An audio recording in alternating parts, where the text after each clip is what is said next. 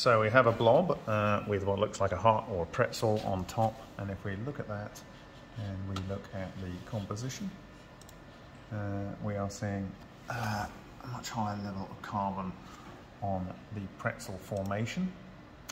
And if we go back and we move on to the next sample, I expect that when this comes out it will have a much lower carbon composition, and this is roughly the same shape as we get.